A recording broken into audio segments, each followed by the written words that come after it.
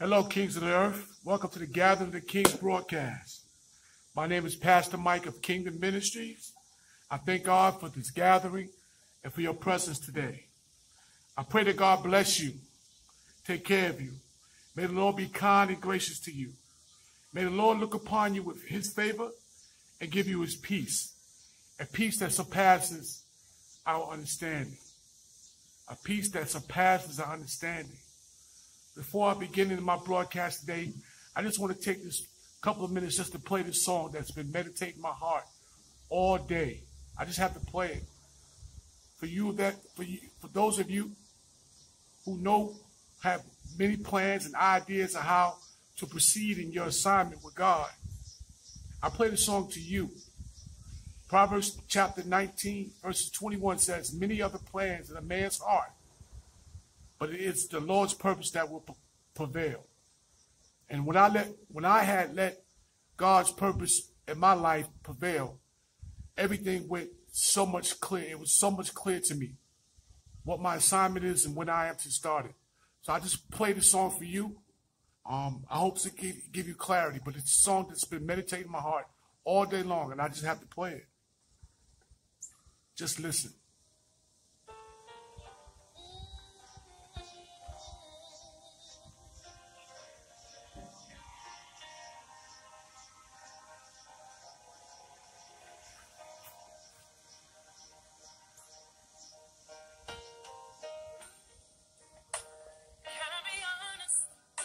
Be honest. Sometimes I don't understand.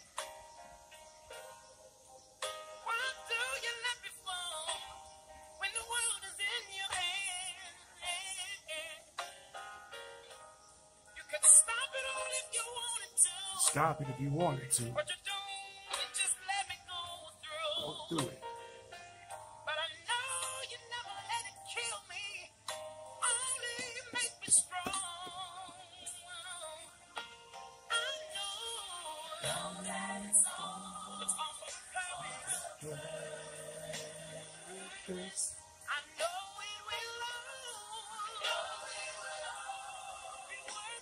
Be worth it.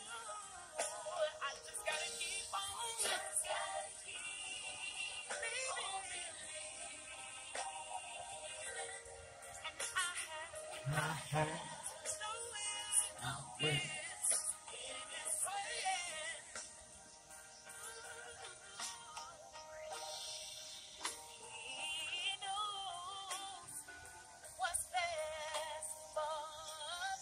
He knows what's best for you, my friend. So I can't get distracted by what I see. So forget about the problems you're in, because he already working on the end. So I dare you to trust him right where you are. Right where you are.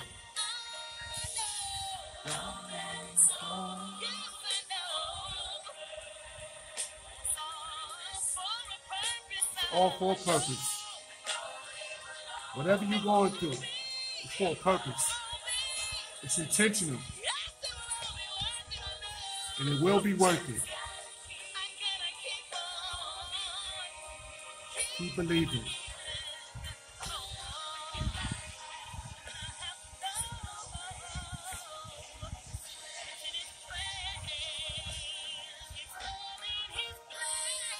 All in his grace.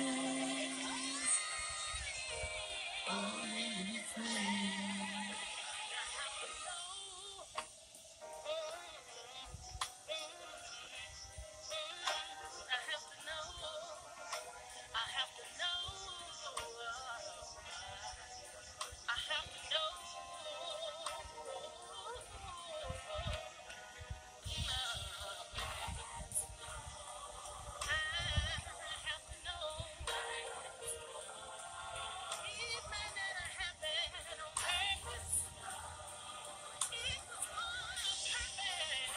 For a purpose. Whatever you're going through today, my friends, it's all for a purpose.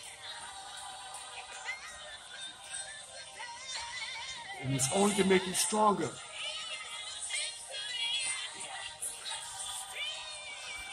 One thing I found out, everything I've been through, it was temporary.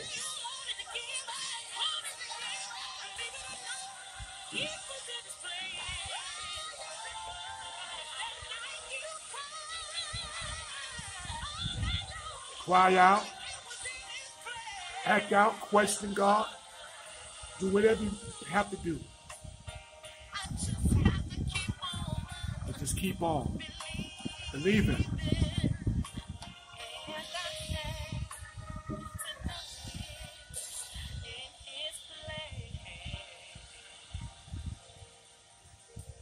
You have to know that it is in his plan. It is in his plan. Like I said before, many of the plans in a man's heart, but it is God's purpose that will prevail. And then whatever you're going through, my friends, today, let me tell you, just keep believing. It will get better. Okay, whatever problem you're going through is temporary. It shall not last. It shall not last. It can't. And you know, if you have lived any significant years on this earth, you know whatever you're going through, it shall pass. So, and just know whatever you're going through is all in his plan. Not to break you down, not to kill you, because it won't do that.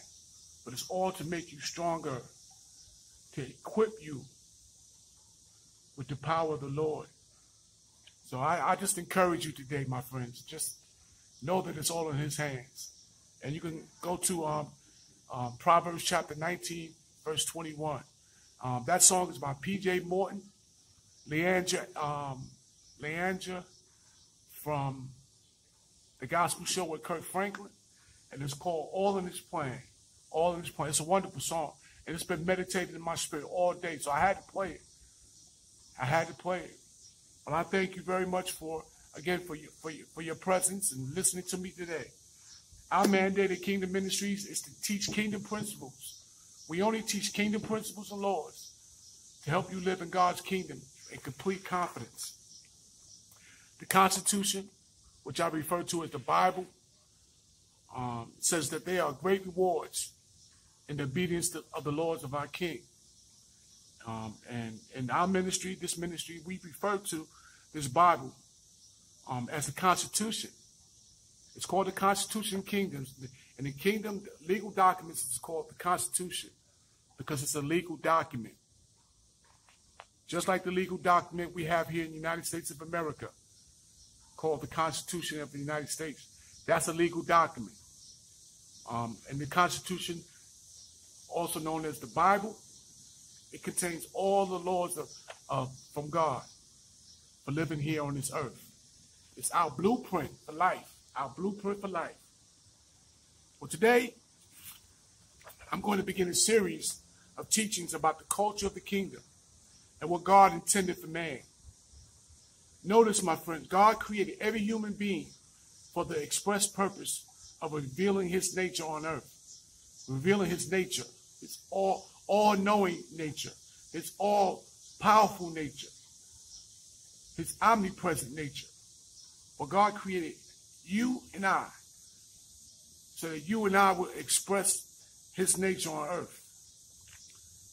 Before I go deep into the culture of the kingdom, I want to start off by just giving you a few key components, 3, that I'm going to talk about today. There's about 10 of them all together, but today I'm only going to give you 3. But there's 3 key components of a kingdom. And I'm also going to define what a kingdom is. And that's going to be it for today. I'll be very brief, but I just pay attention to what I'm going to say. But it's very critical that you understand what is said to you when you go to church. Many of y'all get caught up in the word kingdom. It's a beautiful word, but it has such a powerful meaning. 3 of the key components of a kingdom is you have a king, you have territory, and you have citizens. In reference to the kingdom of God, you have a king. That's Jesus Christ. And in Revelation, he's called the King of Kings. The territory that I'm referring to is earth. Okay, which God created. And last, citizens. Sons, God's sons and daughters. That's you and I. As individuals who accepted Jesus Christ as our Lord and Savior, We are citizens in the kingdom of God.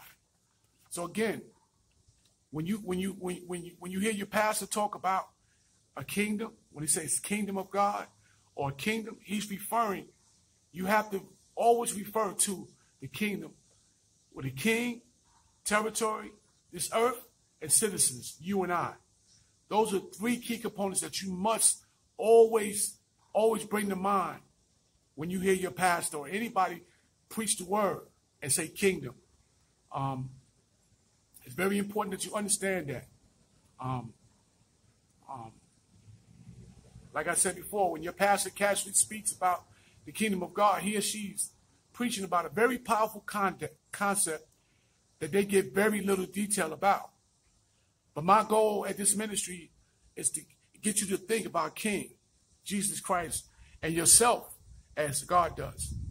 That's how God he looks at us as citizens in the kingdom of God, not as Christians.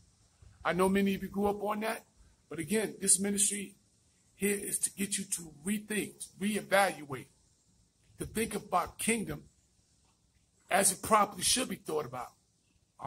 Many of you hear the word and you just make many assumptions, but a kingdom, again, you're going to have a king, territory, and citizens. Kingdom is defined as God's governing influence and sovereign rulership over earth, impacting earth with his will, his intent, and his purposes, producing a culture of people who will reflect his values, morals, and standards of life.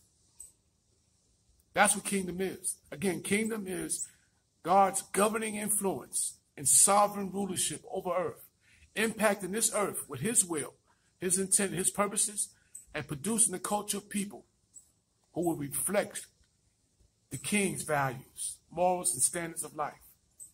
You and I are supposed to be a reflection of God. A reflection of God. Now, 3 points I want to emphasize about this definition. 3 points. 3 very important points I want to really emphasize to you today about the kingdom of God. Number 1, God's sovereign rule. I talked about kingdom is God's sovereign rule. The sovereignty of God is that God does as he pleases, and he answers to no one. He does as he pleases, and he answers to no one. One of the distinct differences between the kingdom and this government we live here is that the president of the United States, our President Biden, he answers to the people he governs, supposedly. He answers to the people. The president of this country, or maybe of your country, they answer to the people, supposedly. But in the kingdom, God answers to no one, nor is he interested in our opinions about what is to be done and how to live. He's interested only in how his will, his intent, his purposes will influence the earth. Number 2, God's impacting the earth with his will, intent, and purposes. Again, God desires for his will to be executed and impact this earth for his glory. And last, kingdom. The kingdom mindset, kingdom lifestyle will produce a community of people who will reflect the morals, values, and standards of life of the king to live according to his purposes, not ours. Romans chapter 11, verse 5 says, "So too then, at the present time, there has come to be a remnant, a small believing minority according to God's gracious choice." And I believe right now, today, my friends, that there is only a remnant here on earth right now. Many people acknowledge Jesus Christ as their Lord and Savior. But you got to go many steps further. Okay? You have to believe, trust, and obey his word. Okay? And there's only a small believing minority that does that. So again, kingdom will produce a community of people who will reflect the king's standards of life.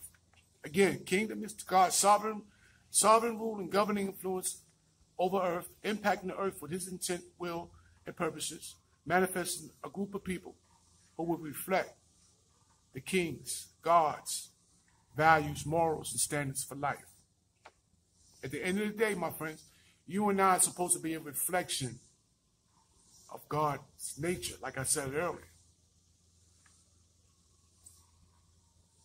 Kingdom is or was the only message Jesus preached or proclaimed during his 3-year ministry on this earth. And I will teach you of those scriptures I found that he preached in the future. He only preached about the kingdom of God. He didn't preach that you need to search for him.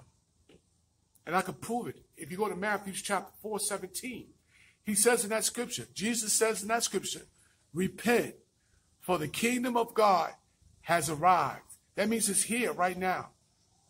So you don't have to go searching for it. It's here on this earth right now. Nor do you have to die to experience kingdom. You don't have to die, go to heaven to experience kingdom. When you enter the kingdom of God, you can experience kingdom. You can experience heavenly things here on this earth because he says it's here. So you don't have to go searching. You don't have to go searching. Again, Jesus Christ didn't preach about religion. He didn't preach about he didn't preach about the blood. He didn't preach about the blood that he would have to shed on the cross. Because the blood was a sacrificial cleansing that he absorbed for the sin of man. If Jesus did not absorb that sin for us, there will be a tremendous price you and I will have to pay for our sin. He did not preach about that in the Old Testament, in the New Testament. He did not preach. Jesus also did not preach about salvation. He didn't preach about how you get into the kingdom of heaven. Because again, salvation was how you get into the kingdom of heaven.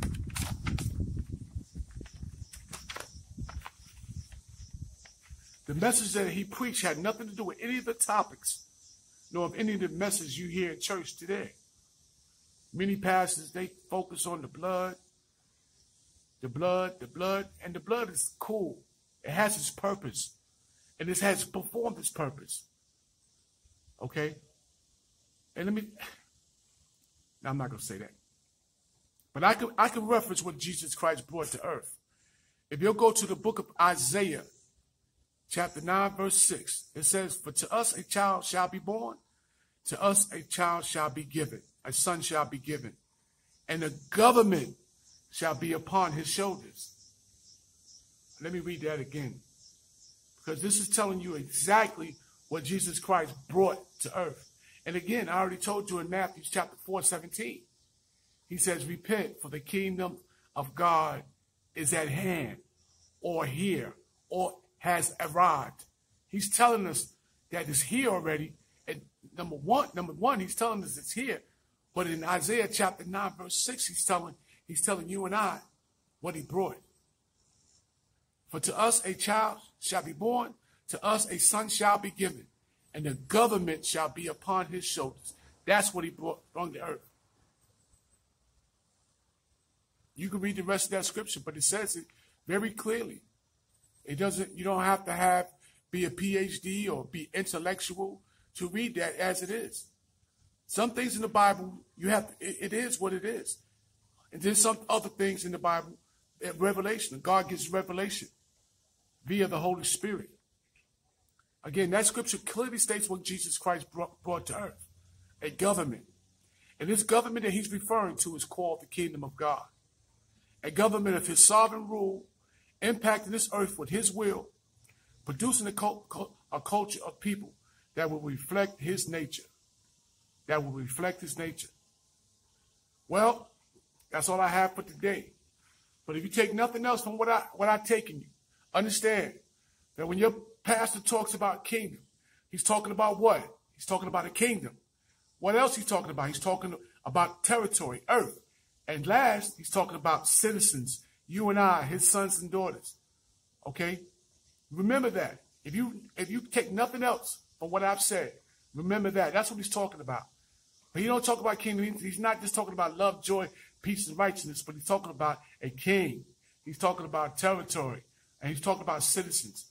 There's about 8 more components that consist of a kingdom. But those 3, I think, is vital for you to understand in this broadcast. That's the first thing I want to teach you. King, territory, and citizens. And you and I are part of the kingdom of God. Again, like I said, that's all the time I have for today. If you care to hear more about this exciting message of the kingdom, then tune in each week at this time.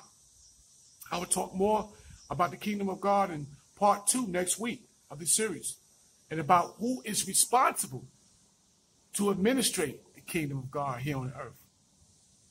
Who is responsible for the administration of the kingdom on earth?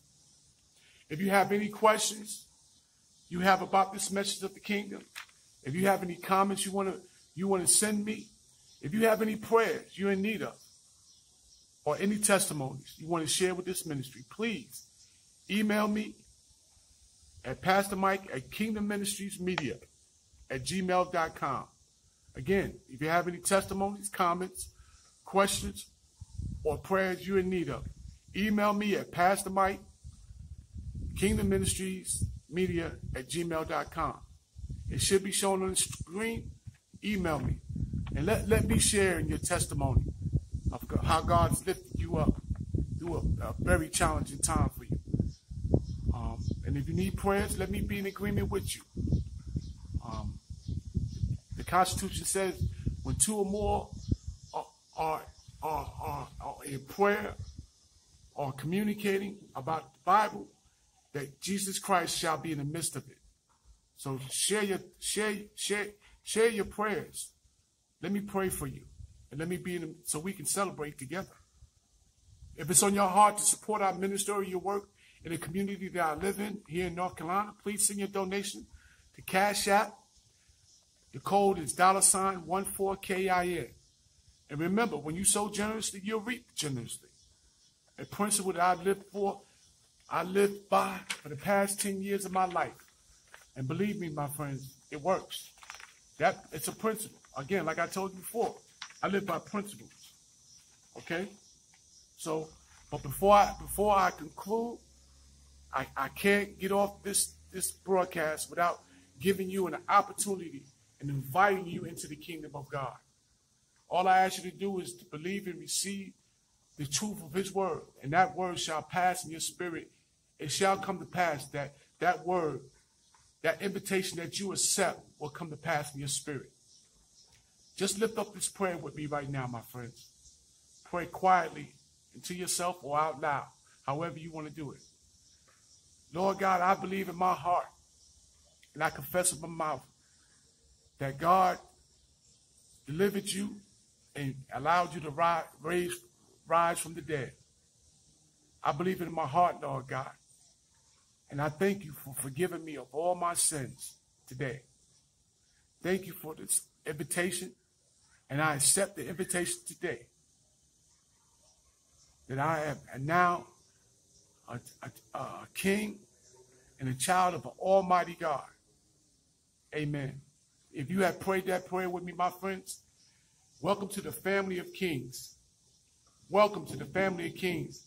And let me tell you something. The Constitution says when one person accepts Christ as their Lord Savior, heaven is celebrating. Let heaven celebrate today. Let heaven celebrate you today, my friends. Let heaven celebrate you. Let heaven celebrate you. Live in purpose, my friends, on purpose. Do it intentionally. Don't give up. And remember, God loves you. Kingdom Ministry loves you. And I pray in the name of Jesus Christ that you love yourself. God bless y'all. God bless you. God bless you.